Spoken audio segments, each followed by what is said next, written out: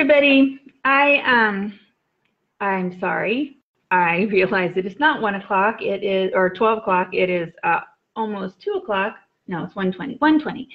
I have all sorts of excuses as to why I forgot to start at 12, but one of them is my daughter got her driver's permit today, and something about the DMV makes all time feel a little ridiculous. So there's that, and there's I have so much inventory that's come into the store. I have all these paper artsy paints and stamps and stencils that have come in, and so I'm going to demonstrate one of them right now. But I've just been overwhelmed trying to get them all out on the shelves and on the website in a way that you guys can see them. And it's not going to end anytime soon either, because I've gone shopping and done some more ordering, so there'll be more stuff coming in. All of Seth After's new stuff, all of Paperartsy's brand new colors. I have a ton of stuff coming in. Well, you've seen all the Elizabeth Craft designs if you watched my product reveal. So anyway, I've just got lots to do and also lots to show you. So let me go ahead and change the camera so you can see what I'm doing. Remind myself how to do this. And that way you can see what I'm working on. I did some jelly printing last week and ended up with some fun stuff.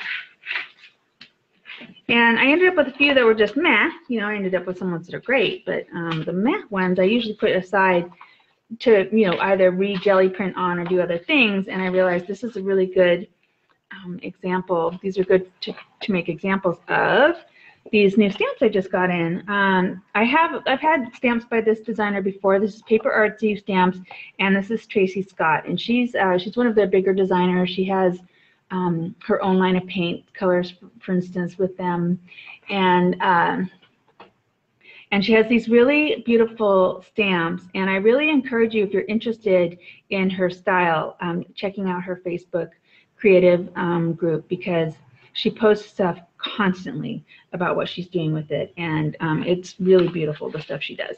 And so I just wanted to show you what I love about her style. Actually, let me think about this. I'm actually going to start with the smaller one. On her website, you'll see that she does a lot of repetitive pattern making with her stamps. So this is her smaller one. This is I'm going to be using this design here. I'm going to be using my VersaFine Clair, which is my favorite stamp pad for fine stamps, because it really picks up the detail. And I'm just going to start here in the middle on the edge of my work. Give it a nice solid stamp, and you can see how crisp that comes out on top of that color. It's beautiful. And this is a pigment ink, so this will come out nice and bright like that. And then I'm just going to line it up so that the pattern meets itself. Do it again. And what Tracy has is a bunch of different stamps that kind of, the sets work like this, so that you can put them together and get these sort of repetitive patterns. Now this is a little bit of a challenge for me, because with this kind of stamping, I tend to be a little rushed. You know, I'm an impatient crafter. A lot of you know that about me. And so I don't always take the time to really line up and be cautious about how I throw my stamps down. So this is a nice challenge for me even now. Like, take the time, make it flat. There we go.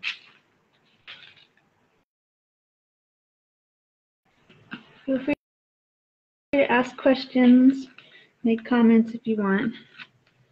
So there you can see I've started, and now I'm going to add another layer. And if you go on her Facebook group, you'll see how people layer these in with each other to make them really repetitive, but also with the other stamps, and how the other stamps work with them.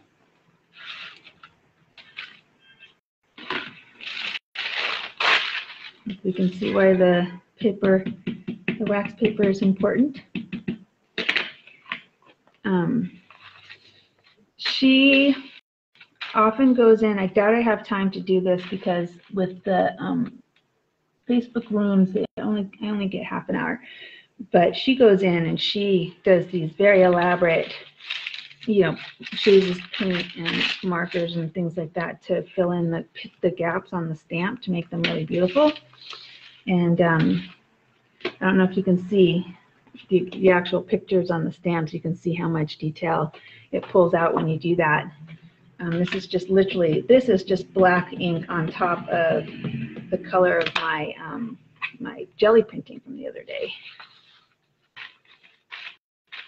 And don't worry, I will, well, I'll get this into inventory today so you can buy them, but they'll be on the website today and you can purchase them. Or you may know this, but if you don't, I am taking appointments again, and you are welcome to come in and shop in real time. See this stuff on the shelves, ask me questions. I am here. I've always been here. I've been here the whole time.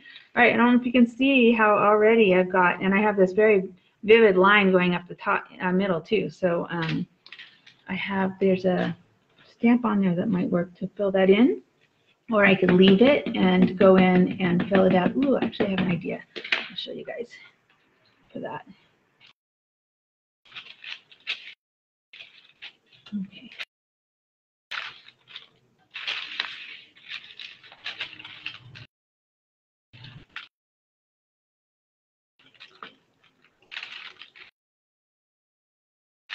Hey, Kendall.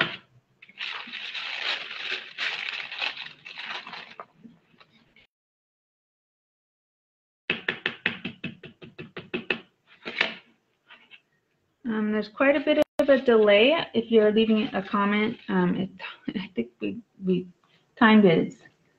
It's lots of seconds, if not minutes, before I see you guys what you say pop up. So forgive me if I don't respond right away.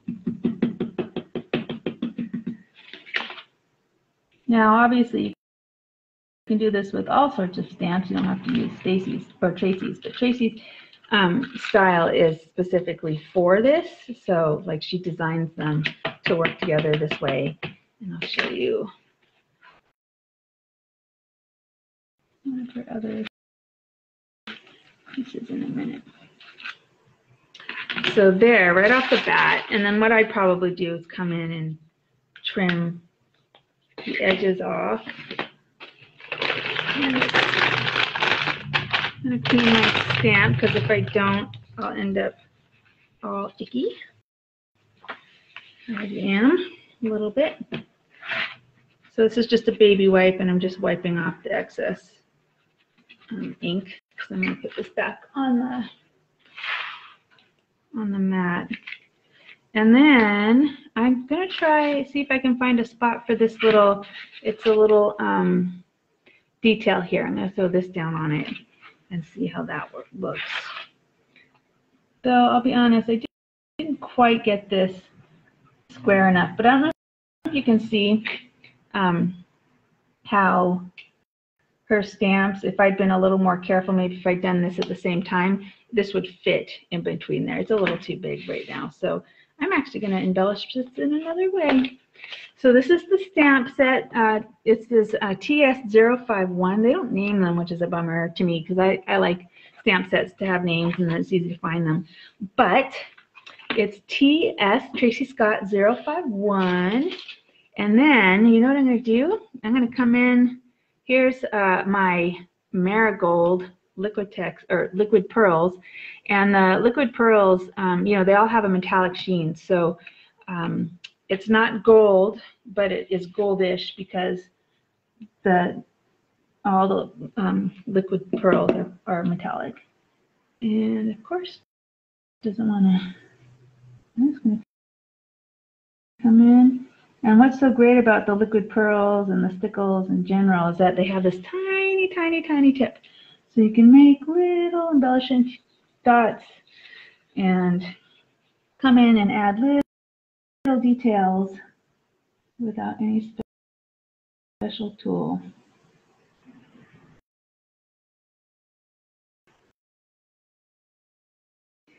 except of course you need to be patient and concentrate.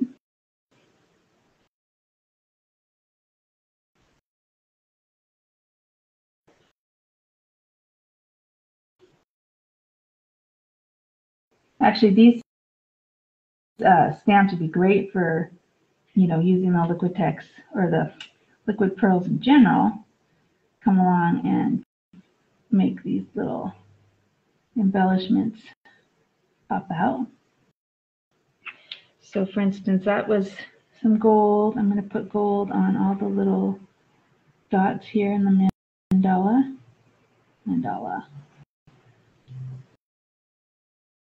And the point with these stamps is to be repetitive. So to do the same thing over and over and over again so that you get the impact of the... Oh, well, I'm glad you can still see me, Yasmin. Nice to see your name pop up. And hopefully you can see some of these details. If not, you can always make an appointment, come in and see the sample in person. I know you were thinking about doing that. Just realized I forgot to attach the mic. Hopefully you can hear me okay. Next. There's some links popping up. I'll add the link later when I have this on the stamp set inventoried and up for you.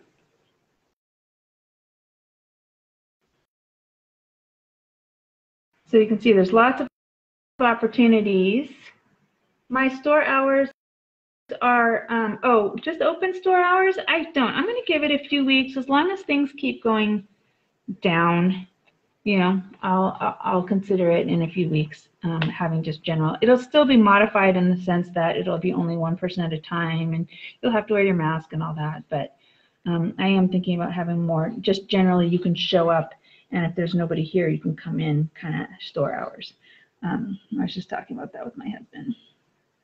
It feels like we're at a much better place than we used to be for around the holidays anyway.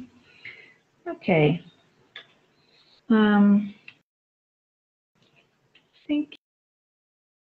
you. I don't know if you can see the details there. And let's see, I'm going to come in and draw in these little heart shapes with the liquid pearls. And you could go nuts, right? You could get the liquid pearls are a dimensional glue too, so they actually create a lump. When you squeeze them out, they dry in the shape that you squeeze them out in. So these will be dimensional in that way.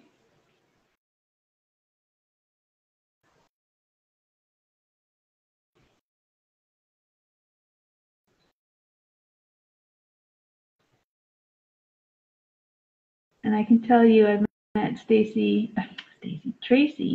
Scott, that's my dyslexia kicking in, last year at Creativation when it was live, and she is a lovely person. So I always like it when I meet people and they turn out to be just really nice. It's always gratifying. Makes me want to support them even more, even though I'll support people I don't like, even if I like their products, obviously. But nice to know she's a nice person. And she has this great, like the samples she had in the booth were just so eye-popping. It's one thing I really missed about going, everything being virtual this year is that I don't get to see those samples or meet the designers at the craft show. It's huge, huge.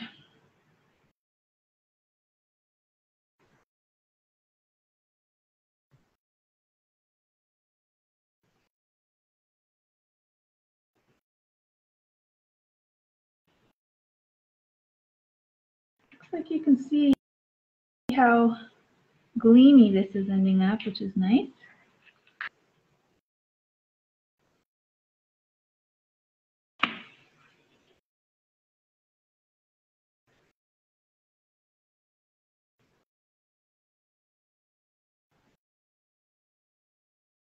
Actually, I've been doing so much in the way of inventory, it's nice to take a little craft break and not be counting. I've been counting because not only am I putting new stuff on the shelves and making sure the old stuff is accurately represented, so when you buy something, I don't have to email you and say, I'm sorry, it's not actually in stock. Because, you know, I was a little lazy over the years grabbing things for classes. You know, when you take something off the shelves, you should tell the system it's taken off the shelf. And I don't always do that because I'm lazy or excited and running to show you guys something. Anyway, if you are interested in coming into the store, you can message me via Facebook. You can email me at contact@craftinessonline.com. Those are both really good ways to get a hold of me. Anyway, let's see. Look at that.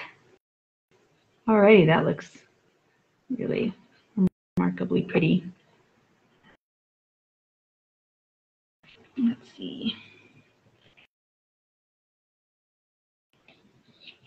And then what I'll probably do after all of this is trim it down so that it's even and so that the middle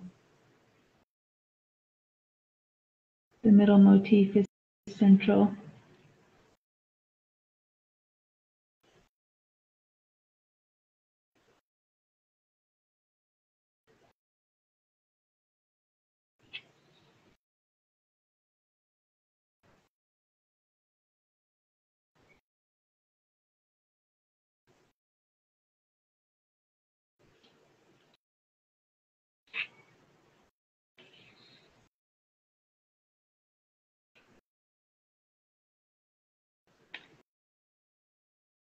My kids go to a school where the handcraft and, you know, crafting is a big part of the actual curriculum.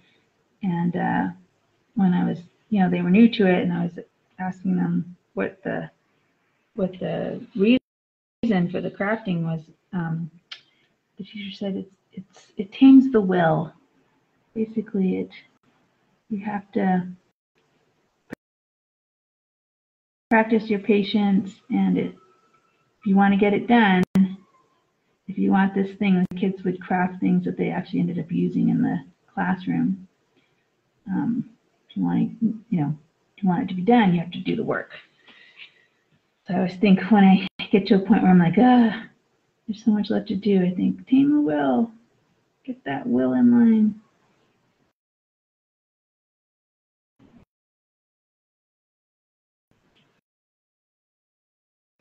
Okay. Oh, every time I think, oh, that's the only place to put stuff, I think, oh no, there's more. I don't know if you can see how that's already popping up. It's starting to feel really pretty. Let's see.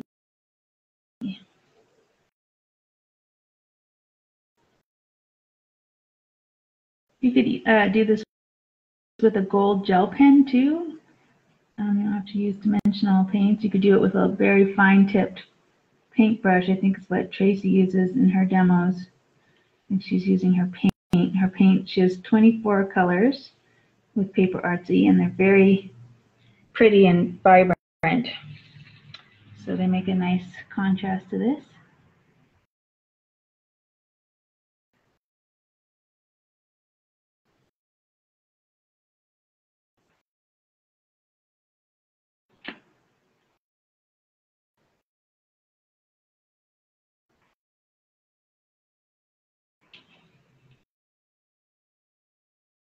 I have to say this is very, what's the word? Calming. With meditation, filling in all the dots. I'm really enjoying actually the monochromatic, the gold and the blue and the black. But I could also see having chosen to do like a rainbow ombre coming out of the stamp, starting with a color on the inside and moving through colors as we go further and further through the stamp. That would have been really pretty too. And Tracy does a lot of work on sort of rainbow backgrounds too, if you look at her stuff.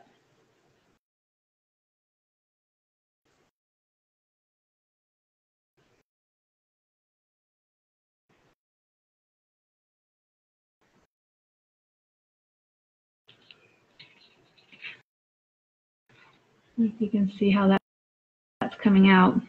Let me see, you actually can see that I've missed a spot.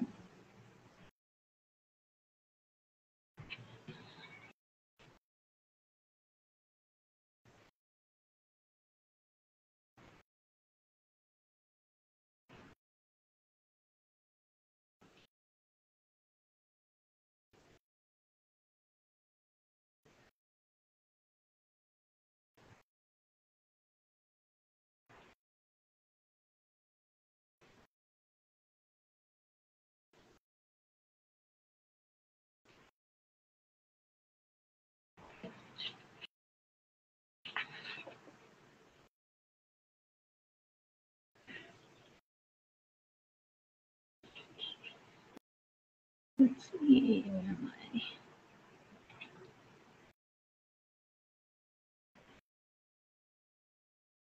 One thing about liquid pearls is they do take a little while to dry, so you don't want to move it around too much when you've just finished it, because it's very easy to smear. And I don't know how many times I'm like, don't forget, and then tried to move it and put my thumb in it because I wasn't cautious enough.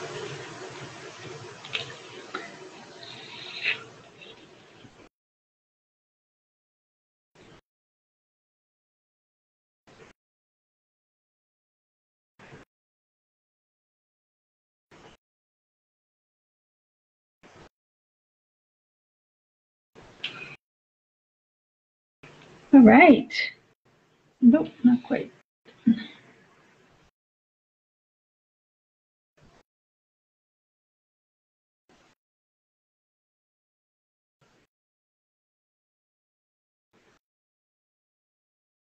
Oof, some hand-eye coordination. Okay, I could keep going obviously, but I think that is good for my demonstration. Hopefully you can see how easy that was. That was what, 20 minutes? I don't want to run out of time. It kicks me off when I get too long. So how easy was that? And then obviously this is about as simple, because I just used the one stamp. If I wanted to get elaborate with it, I could have used all the stamps in combination and created a pattern, used a bigger piece of paper and created a pattern that was more elaborate. And I could have used all sorts of colors. I could have used all sorts of paints to pull out the details. But I think that looks pretty. It's amazing the way it is. Anyway, let's see. Let's do this and this. And hopefully now you can see me. Anyway, thank you for joining me. Sorry it wasn't on time, but I will set my alarm for next week, and I'm always here at 11. That is ingrained in my brain now, for 11 o'clock on Fridays for my art journaling demo. And nowadays we're also doing a 1 o'clock product reveal for the shop, and I have several boxes I could open on Friday for you this time. One from Prima, one from Paperartsy, one from Ranger, so many things. Anyway, hope to see you at one of them, and like I said, message me if you want to come into the store.